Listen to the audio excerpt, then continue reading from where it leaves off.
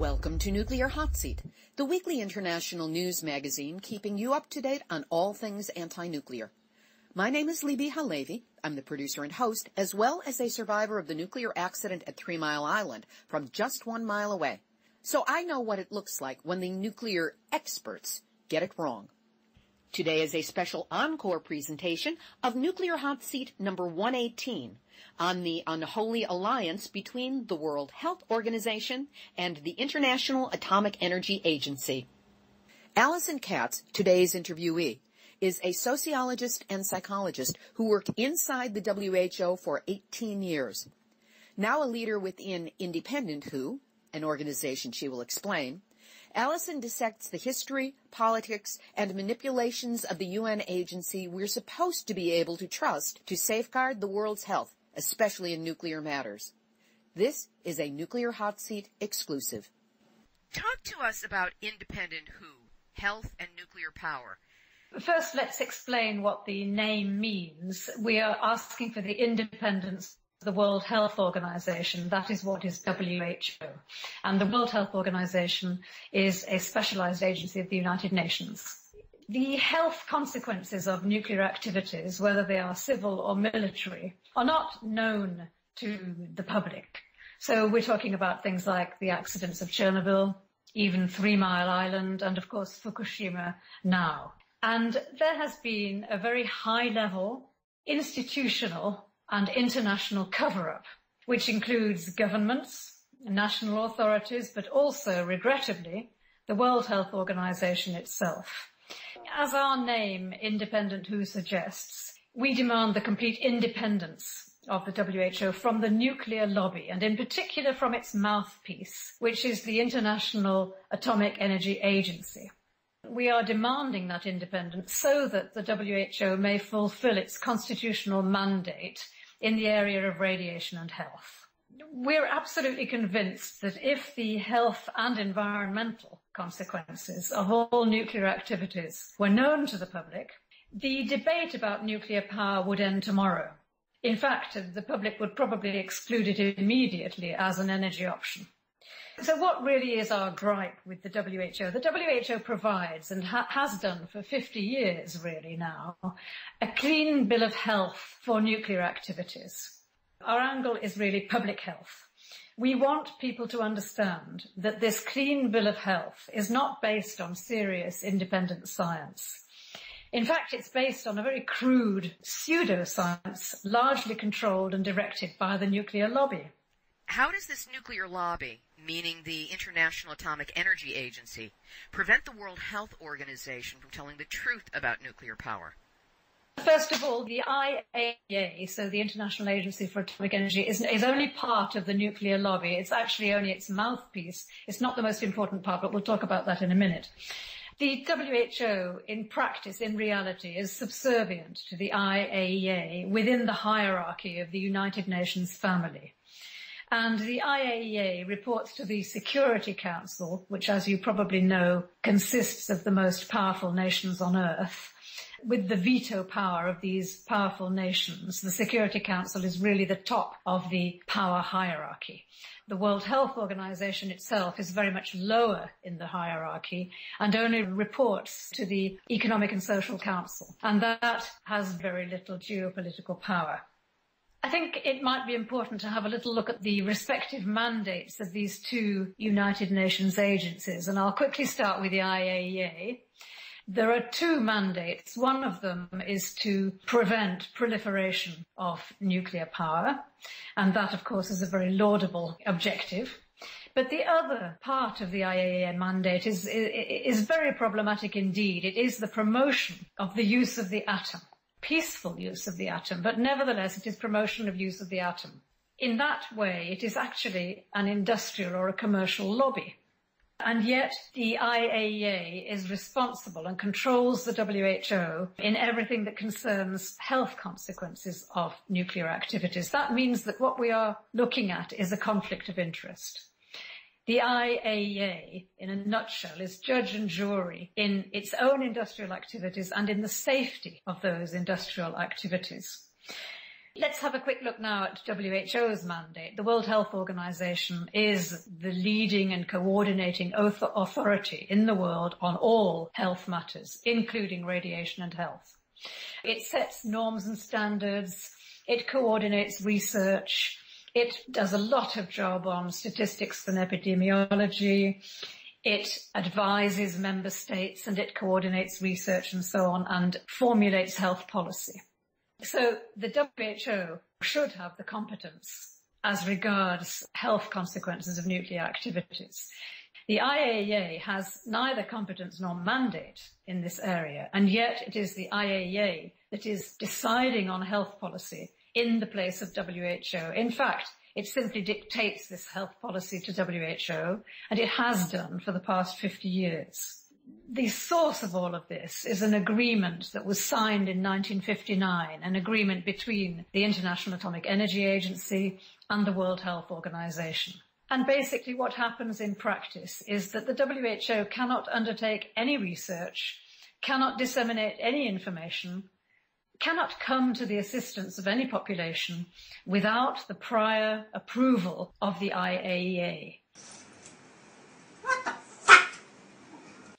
So really, it does not fulfill its mandate at all, and it does not fulfill its mandate in an independent way. And we are seeking its independence so that it can fulfill its constitutional mandate in the area of radiation and health. This is almost painful to hear, because whenever an international incident happens, a nuclear accident, whose statistics and reports are the first to be referenced by mainstream media and used to reassure the public that there's no danger? And yet it is very clear from what you're saying that the statistics that they are coming up with, the reports they're coming up with, are not honest to the existing science. Yet they are seen as the ultimate experts. They are indeed, and you've made a very, very important point there. It's very important for our strategies in our movement of independent, precisely because the world's people have faith in WHO, as indeed they should if WHO was fulfilling its mandate. The trouble is that WHO is very influenced by all kinds of outside bodies, but we'll talk about that in a minute. Because it's a considerable obstacle that people have faith in WHO, we do need to produce the evidence that they have been heavily influenced. In fact, they are directed and controlled in this particular area by the IAEA. So let me give you a few examples of this evidence. After the Chernobyl accident, the World Health Organization was absent from Chernobyl for 5 whole years. Now, this is really an aberration because part of WHO's mandate is to be there the day after a catastrophe. It would send a team in the days that follow a catastrophe in order to evaluate the exact nature of the crisis and so on, and to provide assistance. WHO was not there for 5 whole years. That's one thing. Now, here's an interesting thing. In 1990, the USSR, as it was at the time, made a request to the World Health Organization. It was a request to develop a research project for them. It was not the WHO that replied, it was the IAEA. And the IAEA indeed designed the research project, and it did something absolutely extraordinary to anybody who knows just a little bit about radiation and its dangers. It omitted from its research project genetic effects, and it made dental caries a priority. It makes absolutely no sense. No sense whatsoever. It is almost laughable. Now, another piece of evidence is that there are no independent reports being issued by WHO. They are all identical to IAEA reports, or they're simply written by the IAEA and then published in the name of WHO. Here's another very important piece of evidence. There were 2 very important international conferences on Chernobyl, one held in Geneva in 1995 and one in Kiev in 2001. The proceedings of these conferences, proceedings is just the final report, were never published. And WHO has lied about this until extremely recently. They have insisted, even to journalists of very major newspapers, that these proceedings, these reports were published. Now, they simply were not, and WHO cannot produce them.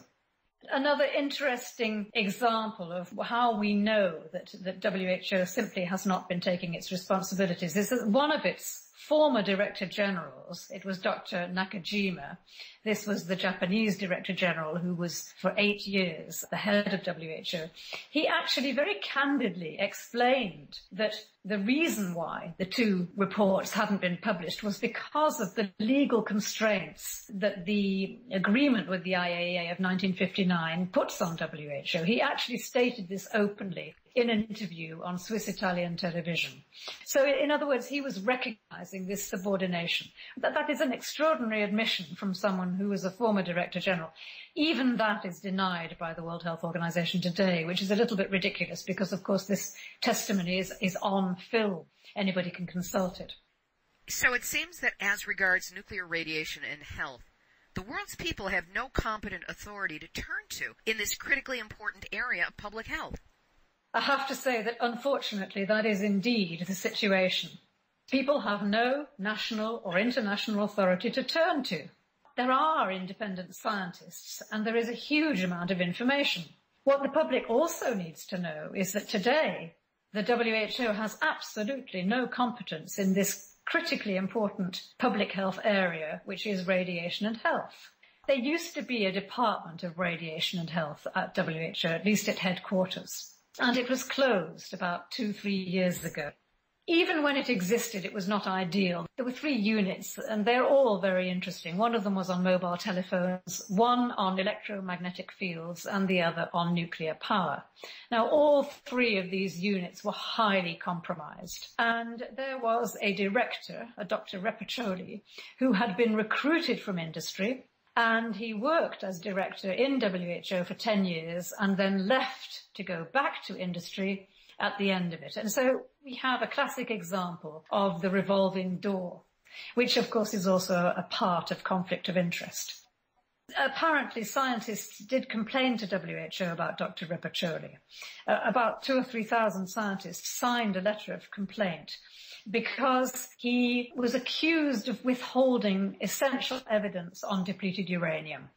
Unfortunately, this accusation never came to anything, but it's a reflection of the power of the nuclear lobby. Repacholi has gone, the Department of RAD has closed and has not been re-established. It was one of the questions that we asked to the current Director General, which we'll talk about in a minute.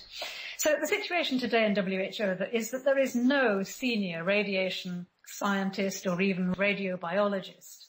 And it is very, very important that the world's people do know that at this moment there is no international authority in this area. It's quite useful to note that WHO does not actually deny these things. Maria Neira, who is the director of a department that's called Public Health and Environment in WHO, did very candidly state to the newspaper Le Monde, which is the major French newspaper, that WHO gets all its information from the IAEA. It's clear that WHO has no competence in the area of nuclear radiation, and that alone is pretty shocking. But what about other authorities and institutions in the world? There must be some competence somewhere. Yes, there certainly is. There are independent scientists carrying out medical scientific research, and this is indeed the only source of reliable information. But as you can imagine, they face enormous obstacles, with funding cut off, research not published. There's control of academic and research institutes by the lobby, etc. And that's why one of our aims is to bring together citizens and independent scientists. Because it's terrible to say so, but we can't rely on our own authorities and public institutions, and that is a pretty shocking state of affairs. It's why we organised a citizen and scientific forum on radio protection in 2012, and we'll be organising another one in 2014 on the genetic effects of radiation. Both of these forums, I should say, are fully supported by the City of Geneva and financed largely by them, because Geneva, it's quite interesting, has an anti-nuclear constitution, which is a rare thing. Let's first look in terms of competence at the nuclear establishment, and just a word about why I prefer to call it the nuclear establishment to the nuclear lobby. A lobby really suggests only a commercial or an industrial interest, but what we have to remember that the nuclear establishment actually includes our own governments and our own national and international authorities. And therefore, it's truly an establishment which sort of has a veneer of respectability. Now, within the nuclear establishment, the IAEA is only its mouthpiece. The power behind all of that is the International Commission on Radio Protection, the ICRP. This is the body that sets norms and standards in radio protection. But since it was set up, public health experts have really been absent from the ICRP. And it's a closed, incestuous family, the nuclear establishment. It's made up of the ICRP, UNSCEAR, that's the UN body, IAEA, national authorities like the one in the USA, which is the BEIR, your biological effects of ionizing radiation, Euratom in Europe, and then, of course, there's the British National Authority. The nuclear establishment, the ICRP above all, as I said, it's a closed and incestuous family, and they appoint members among themselves. And in addition to directing industry, the ICRP and its family also control these academic and research institutes, even in the area of medical radiology, which is really a terrible, terrible thing. So what situation do we have in terms of competence? Public health specialists have been excluded from the beginning. Who are these ICRP members? They're all from the military, or the nuclear industry, or from the medical radiological societies. As Rosalie Bertell, who's the most fantastic writer on nuclear matters, has said, the ICRP is actually a club of users. It is not a neutral, objective body. In fact, they are mostly nuclear physicists, members of the ICRP. There are no public health specialists. There are no radiobiologists. There are no molecular biologists. And remember that that's extremely important when we consider that ionizing radiation is mutagenic. It always causes mutations and causes damage at the cellular level. So the very idea that we do not have molecular biologists in the body that determines radio protection norms and standards is an aberration. And no other body, not even the World Health Organization, can place one of its people on the ICRP. Is that standard policy? Absolutely. It is. It's very, very shocking. You know, WHO is utterly marginalized. And I think the world's people needs to know that so that they can defend their international health authority, because it is their international health authority. I could add to all of that what happens at international level, unfortunately, is reproduced at the national level, whether it's the USA, the UK or Europe. The nuclear authorities dictate to the health authorities. That is a pretty terrible situation. That's completely backwards. I want to move this over to the relationship between independent WHO and what we might refer to as dependent WHO. How much contact has there been between the two, and what, if anything, has been the response of those who work for the World Health Organization? While the World Health Organization does admit and even states that all its information comes from the IAEA, it simultaneously claims to be completely independent. How it explains that contradiction, I have no idea. We have had 2 long meetings with the WHO, but I won't talk about the first one because we didn't meet the Director General. But we did meet with the Director General in 2011, in other words, just after Fukushima. And we met with 5 of the highest ranking officials in WHO. So if you like, they really did give us full attention. We were accompanied by the mayor of Geneva, because as I've said, Geneva, the city of Geneva, has actually an anti-nuclear article in its constitution. The main outcomes of that meeting was that we have concluded that WHO has totally abdicated its responsibilities. So in a way, we don't seek any more to gain any changes from WHO, but our meeting with Dr. Chan, that is the name of the Director General, was extremely interesting, and she did concede a number of very important points. I might say that because she is not an expert in any way on nuclear power, she may not be aware of the significance of these concessions that she made. But for example, she did state that all radiation causes damage. Now, it might be very surprising for you to learn that, but that has been denied in the past. In other words, there is no safe threshold. She also finally conceded that there is a difference between internal radiation and external radiation. And that is one of the major scientific controversies that has dogged the efforts to expose health consequences. So her recognizing the distinction between internal and external radiation was quite something. She said that she didn't believe herself that only 50 people had died following the Chernobyl accident. And that is quite an admission, considering that up till now, and it's all its documents, that is the final total of deaths that WHO was attributing to the Chernobyl accident, which of course is an absolute nonsense and an absurdity, and has been perceived as such by the public. In a way, we've given up on the World Health Organization. That doesn't mean we've given up our Hippocratic vigil in front of the WHO in Geneva. In fact, we're into our 7th year. It is a permanent presence. But we're no longer interested in persuading the current office holders in WHO. There's no point. Nothing is going to happen. This is not where the power is. So that's why today we've sort of shifted our focus to the responsibilities of individual member states. They are the governing bodies. And in fact, it's the ministers of health. So we have started a vigil in Paris in front of the French Ministry of Health. Obviously, we would like to start one in various capitals of the world. Tell us about this vigil, the protest that you've been running in front of WHO headquarters in Geneva for 7 years. That's quite impressive. We're quite amazed that we've lasted this long. It started in 2007 on the 26th of April, which of course is the date of the Chernobyl accident in 1986. Our group, as you can imagine, is well over middle age. We're all over 60. 3 middle-aged protesters with sandwich boards stood at the main reception of the World Health Organization headquarters in Geneva. And then there was a group of about 20 pacifist protesters who came up from town to join them. And if I tell you that the Geneva police were called by the World Health Organization, and when we arrived, there were barricades, there were even anti-riot vans. It's a kind of exaggerated response to pacifist middle-aged protesters. We had the exact same thing here on the first anniversary of Fukushima demonstration at the San Onofre nuclear power plant. They had the Marines on call at Camp Pendleton, helicopters overhead, and I swear police outnumbered the middle-aged protesters by a factor of 2 or 3 to 1. It is absolutely extraordinary, the overkill. But I have to say that the police in Geneva were actually very sympathetic to us, and they have helped us ever since. Now, the Hippocratic Vigil is the symbolic part of our action.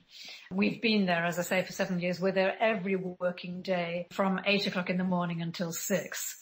So all the employees, but also visitors coming to WHO see us. We are extremely visible, and we've got very, very large notice boards with signs that have quite strong messages on them, such as complicity in a scientific crime, Fukushima, the same cover-up as for Chernobyl, that kind of thing. People might say, well, what does WHO care if you are outside in a silent protest and you are all pacifist protesters? And you might well say so, but in a way we take our inspiration from the mothers of the Plaza de Mayo, what happened in Argentina after the dictatorship, when many young people and young political dissidents were just disappeared by the regime.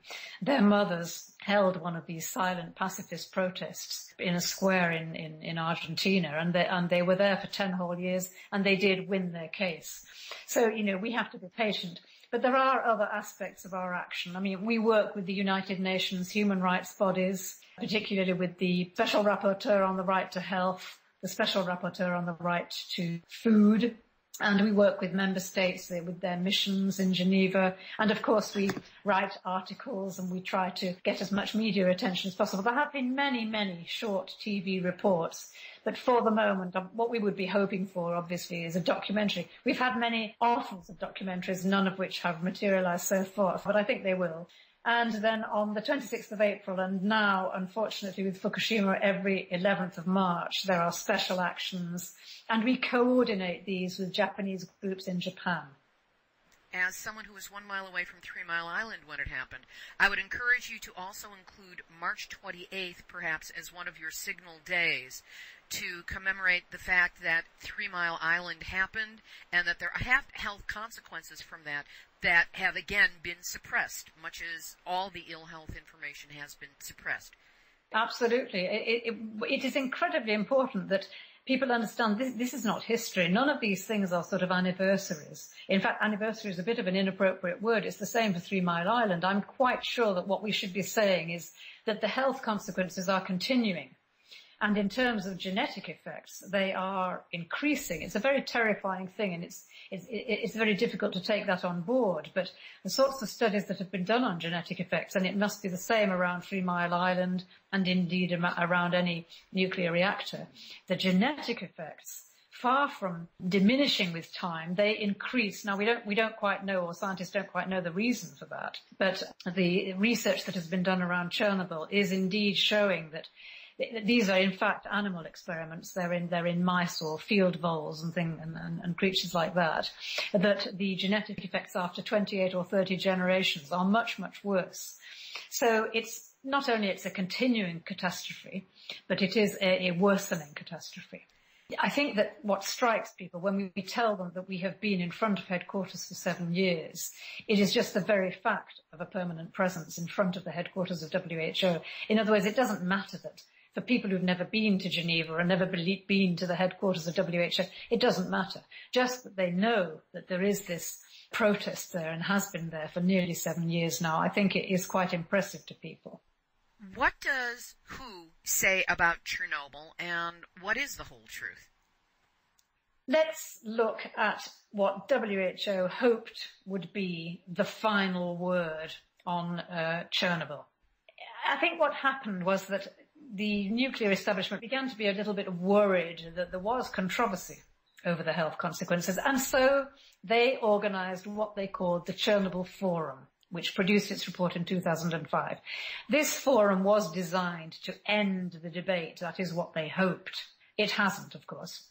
Now, incredibly, the WHO and the IAEA and UNSCEAR, which is the UN body, and so on, they still maintain today that 50 people died as a direct result of the accident. They concede that there are 4,000 cases of thyroid cancer. They claim that 99% of them have been successfully treated. And they then admit that there may be a further 4,000 deaths from other cancers in the future. And they do underline that these are potential deaths. So what they're trying to do is to sort of end the debate and say that's the final total. Even worse, WHO and the nuclear establishment dismisses any health problems at Chernobyl as the results of radiophobia. In other words, it's just because people are afraid, they fear, they believe they have been subjected to radio contamination. In other words, it's all in their imagination. It is hard to credit. Now, here is the final conclusion of the Chernobyl Forum from a whole group of UN organizations, including the WHO, including the IAEA, including UNDP. It's in the Chernobyl Forum, which is their definitive document. It says, the mental health impact at Chernobyl is the largest public health problem unleashed by the impact on individual and community behavior. Populations in the affected areas exhibit strongly negative attitudes in self-assessments of health and well-being, and a strong sense of lack of control over their own lives. Associated with these perceptions is an exaggerated sense of the dangers to health of exposure to radiation. Now, I could just make a couple of comments. If they are really claiming that radiophobia is the main problem and that mental health problems are the main problems, how do they explain health effects in children, in rodents, in insects, in plants? It is the most extraordinarily silly claim, but unfortunately it is still bandied about, and it's being bandied about that in Fukushima the major problem is radiophobia. It really is, and absolutely dreadful. It's almost criminal. And I would like just to point out one particularly odious aspect of this, is that when they talk about a mental health impact, I mean, of course people are worried, of course people are anxious, but it isn't because to say that they have imagined that they have been subjected to radio contamination. They have been subjected to radio contamination, and so naturally they are anxious. And on top of that, in amongst all the enormous numbers of health effects is very serious neuropsychiatric damage. There's damage to every organ system, including the neurological system. So not surprisingly, you are going to have an enormous increase in neuropsychiatric disorders. But to put that down to radiophobia, rather than to the fact that radiation actually has damaged the neurological system, it is an unspeakable dishonesty. We'll have more fascinating information from Alison Katz of Independent WHO in just a moment. But first, I want to remind you that Nuclear Hot Seat needs your support to keep bringing you the anti-nuclear information you won't get anywhere else. The week's nuclear news, radiation protection tips, activist opportunities, numbnuts of the week for nuclear boneheadedness, the NRC Duck Report, and so much more. So if you'd like to help keep us moving and growing, go to the website nuclearhotseat.com, scroll down on the home page, and click on the big red donate button. Whatever you can do to help, know that it's appreciated. And while you're there on the homepage, sign up for our free report designed for media professionals but perfect for any activist. It covers mainstream media blind spots when they attempt to cover nuclear issues and how you can counter them. Great information for your blog posts, comments on mainstream media websites, and for all your social media needs. Look for the blue box, fill in your name and email, one more click, and you'll get your free PDF by return email. I think you'll get a lot out of it. Now, back to Alison Katz of Independent WHO. Let's have a look at the massive discrepancy between the figures that emanate from independent researchers and the figures that emanate from the nuclear establishment. They're an order of 100 or even 1,000 times larger when they emanate from independent research. Now, such a massive discrepancy is far, far larger than we would accept as a sort of normal margin of scientific controversy. In fact, it's indicative of a cover-up. And, of course, the very low figures all emanate from the establishment, and the much higher figures all emanate from independent researchers. So I think we're quite obviously looking at a cover-up.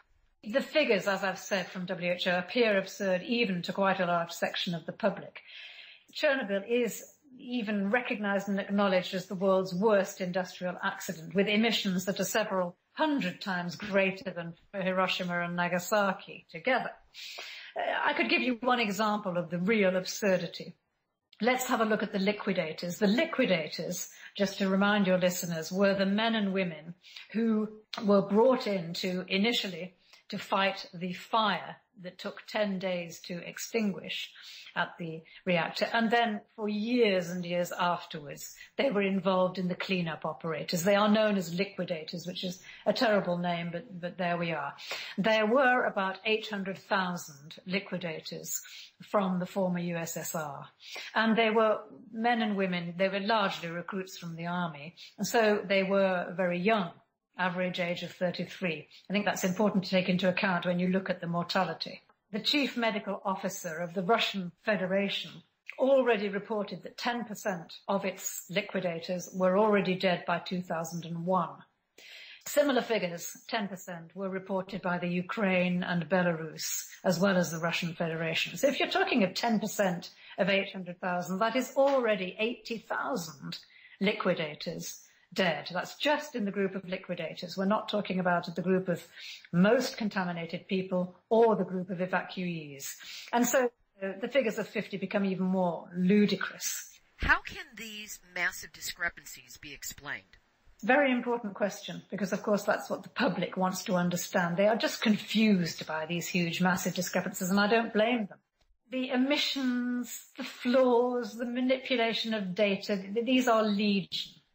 The most important part of the explanation is simply that the WHO and the IAEA only take into account three very specific population groups in the three most affected countries. There is absolutely no scientific or moral justification for omitting from consideration the rest of the population in those countries, the rest of Europe, which was very seriously contaminated, and the rest of the world. It's very important for us to remember that 57% of the fallout came down outside those three countries that were most affected, Belarus, Ukraine, and Russia. In 13 European countries, 50% of the territory was dangerously contaminated. So how is it that the WHO has no interest whatsoever on reporting on health consequences in European countries. You could say, why is it not interested in reporting in all countries, including the USA? And there are reports from the USA of effects, even though the USA, the Americas in general, were the continents that were the least affected. But there have been extremely well-designed studies in the USA, but probably Joseph Mangano, who I believe you talked to the other day. Actually, talking with you is part of a two-part series. I have a long interview with Joe completely on the epidemiology of the WHO IAEA connection, where he goes into great detail about the studies and about how the statistics have been rigged. This is the kind of evidence that actually could not be refuted were it known to the public. Another reason for, how can these discrepancies be explained is that WHO only considers cancer, and then more or less only thyroid cancer. And I just want to say something about thyroid cancers in children, because when they claim that 99% of these have been cured, it is a disgustingly dishonest thing to say. Thyroid cancer in children, even if they have had the malignant tumour removed, even if they are taking thyroxine to compensate, it is an extremely serious condition in children. And if they have had it as children, knowing the long latency period of development of cancer, they are going to have extremely serious health problems all of their lives. It is a disgraceful thing for WHO to claim 99% of these are cured. There is no such thing as cure in that sense. These are children with very, very serious health problems. But as I say, thyroid cancer is not at all the only cancer. It is the one that WHO could not deny because it had increased by, 50 or 100-fold, rather than just doubling. WHO does consider certain congenital malformations, but again, it has extremely carefully defined these malformations in order to reduce the number to a strictly limited, very tiny number. What's interesting is that the WHO and the nuclear establishment dismisses all other estimates. Of course, they dismiss other estimates from independent scientists as unscientific, whether it is Greenpeace, whether it's medical doctors from Russia, scientists from the whole of the former Soviet Union. WHO will always claim these are people who, they don't have very high standards of science. And that is very ironic, because actually if there's one criticism you cannot make of the former Soviet Union, they had extremely high standards of science and medical science. And it's particularly ironic because actually the establishment science is so flawed, it is so full of omissions that it can justifiably be defined as pseudoscience. Can you give us some examples of these flaws and omissions? The most important one is the fact that they are using the wrong model, and they have been using the wrong model for health consequences for over 50 years. In fact, since Hiroshima, we call it the Hiroshima model. What happened at Hiroshima and Nagasaki, obviously, it was a one-time, massive, external exposure. Now, after nuclear accidents, the exposure is continuous. It is internal contamination, and it is very low dose. The major disinformation relates to the refusal to consider low dose internal radiocontamination. These two kinds of exposure are simply incomparable in terms of the biological damage at the molecular level.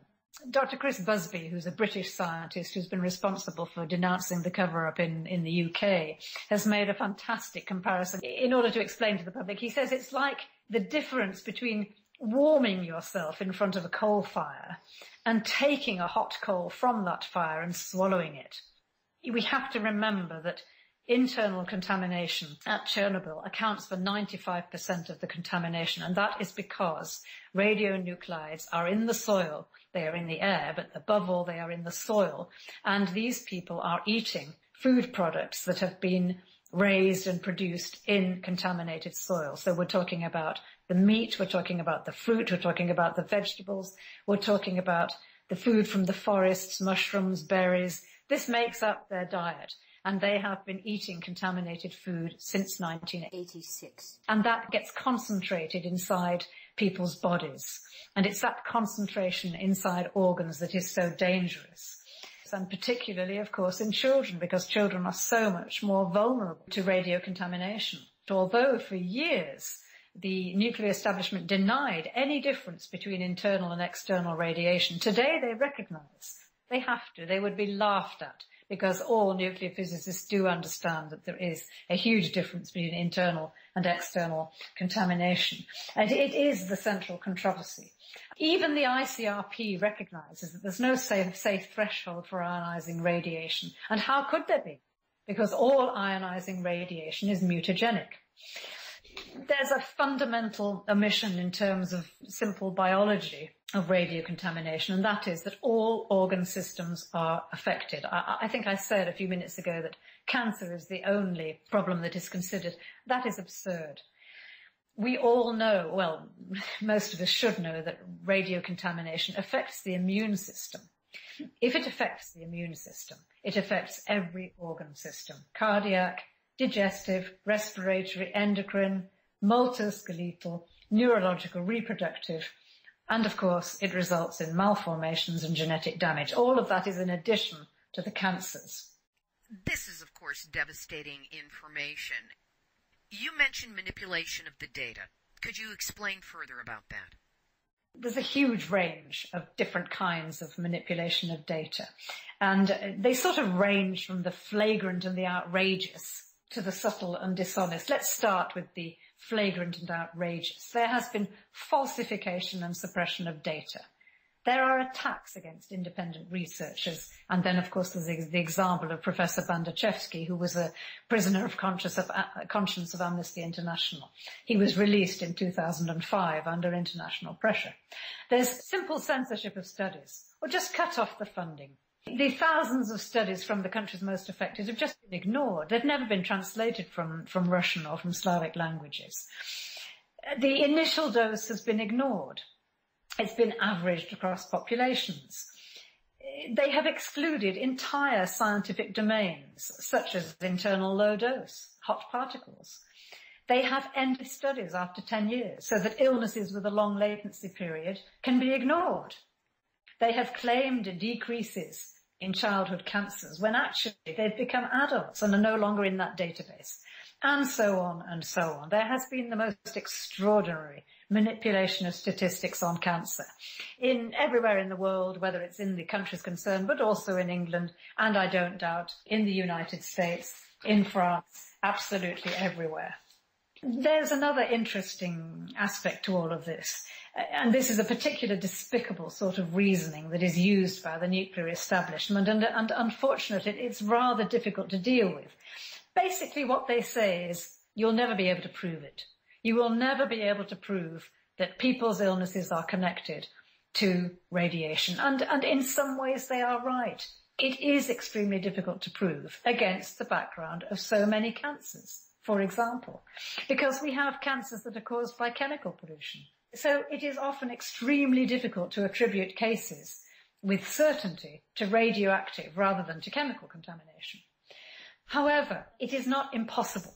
Professor Yablokov does explain the epidemiological methods that are used in order to relate illnesses to radiocontamination very clearly. And basically, you hold socioeconomic factors constant, and you compare the illnesses of populations in high, medium and low radiocontaminated areas. This is really very basic epidemiology. It's easy to do, and he has done it. So to claim that you cannot attribute illnesses to radiocontamination it is wrong, it is unscientific, and that is why we call it pseudoscience. The book that you're referring to is Chernobyl, Consequences of the Catastrophe for People and the Environment. And it was written by Professor Yablokov, who is a previous interviewee here on Nuclear Hot Seat, as well as Professor Nestorenko and a Dr. Nestorenko, who are all eminent scientists. It was edited by Dr. Janet Sherman, who's also been a guest several times on Nuclear Hot Seat. Talk to us about what that book is and why it is so important. It's a huge tome, 330 pages, 800 references.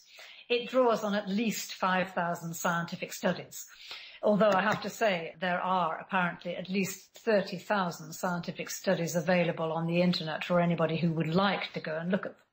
I think it would be useful at this point just to summarize what this book says about the health consequences. It's a short quote, but I think it's worth citing in full.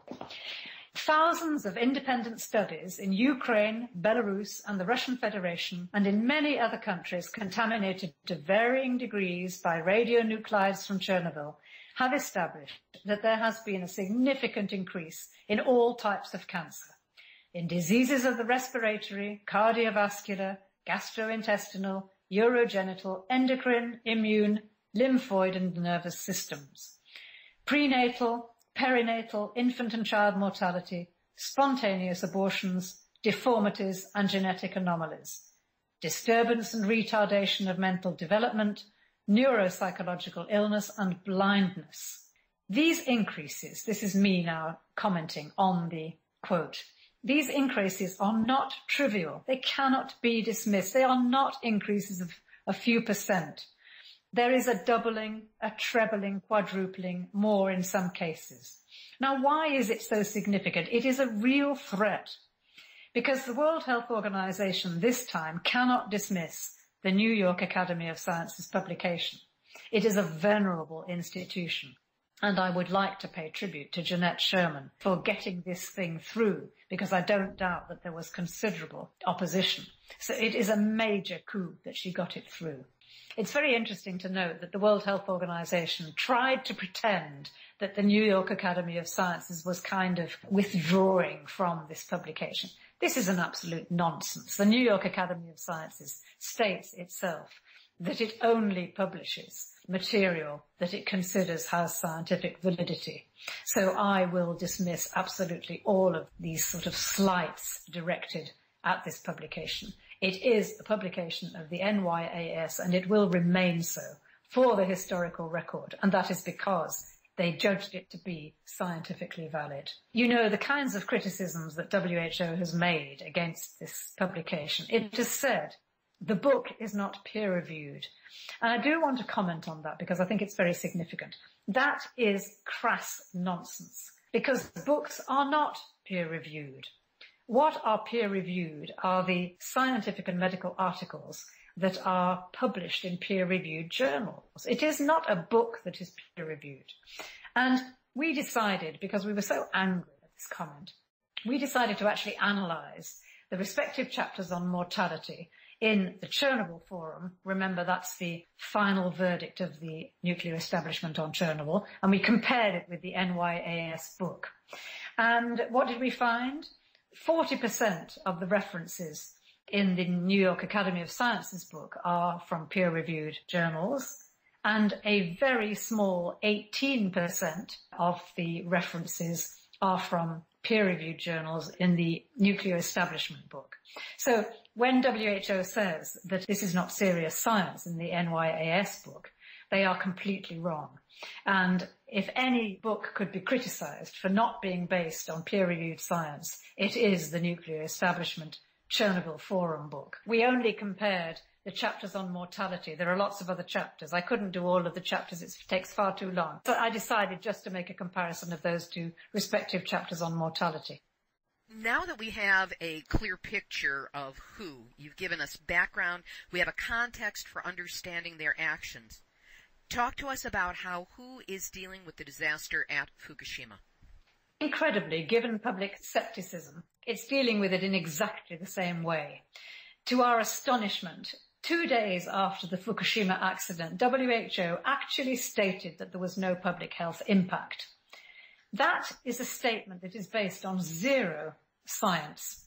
There was none. As a matter of fact, though, independent researchers had already understood that there had been core meltdowns in 3 of the reactors. And they knew that because of the composition of the emissions. And they have been proved right. Furthermore, many of those independent researchers knew of the terrifying possibility of a much, much worse scenario with the containment pools holding huge quantities of used fuel.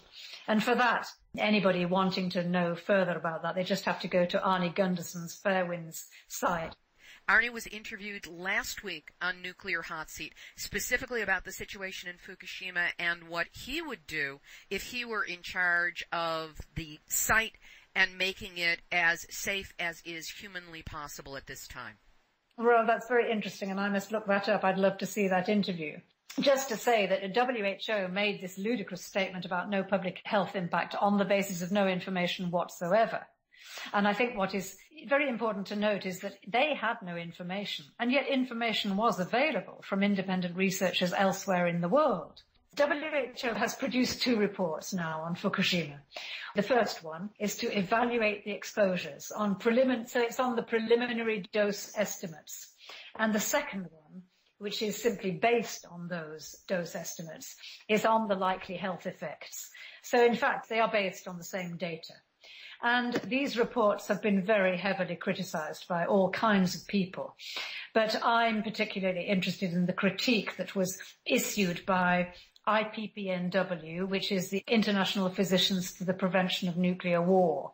And 2 very excellent critiques have been made by Alex Rosen, and they are very worthwhile looking at. His first criticism is that WHO's estimates of the amounts of radionuclides emitted are lower. They're considerably lower. They are lower by 50 to 80% than everyone else's estimates, including the estimates of TEPCO. You really do have to say, my goodness, WHO is really trying to give the lowest possible figure. His second criticism is that 2 critical populations have been ignored. The first of those is the people in the 20-kilometre zone, whose exposure before and during evacuation will have been very, very high. And the other critical population is the workers who were on site during and in the days and the weeks following the accident. Those are the 2 most critical populations whose exposures ought to have been considered. Why were they not considered? We have no answer. Now, in WHO's calculations, they use a single estimated dose range. So, in effect, they are averaging doses between children and adults. This is a medical and scientific nonsense because children are many, many times more vulnerable.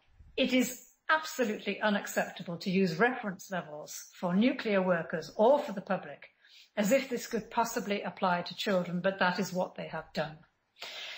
Most seriously, WHO has accepted the introduction by the Japanese government of the level of 20 millisieverts per year, despite the fact that the international limit that is set by the ICRP, the International Commission on Radio Protection, is 1 millisievert per year. For children, this is criminal. Was this shift in the amount, making it 20 times higher, did that take place after the accident? Exactly. The Japanese government, recognizing that populations were living in areas where the 1 millisieverts per year couldn't possibly be respected, knowing that they could not evacuate such a huge number of people, what do instead? They up the acceptable level. And it is an extraordinary thing to do, because the international level is set by the ICRP. Yes, they upped it. Your question is important after the accident. It is extraordinary for the WHO to more or less approve that decision of the Japanese government.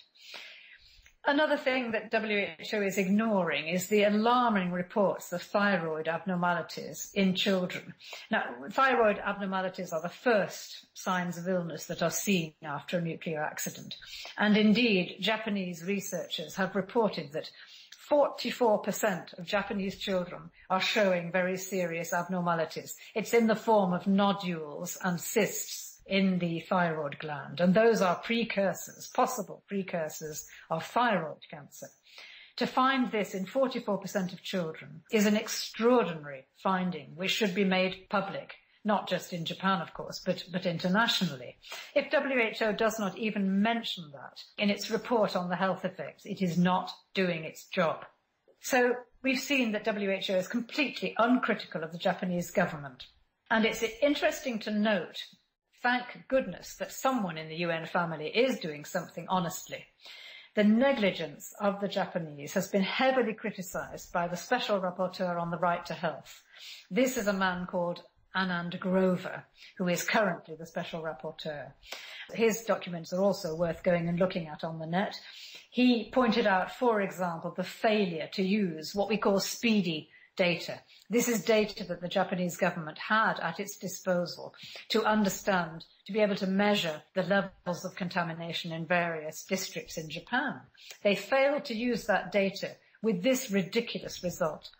Populations were evacuated from areas to other areas, even though those areas turned out to be far more polluted than where they had been at home. And that is because they ignored this data from Speedy that showed that the wind had carried the contamination to these areas to which they were being evacuated.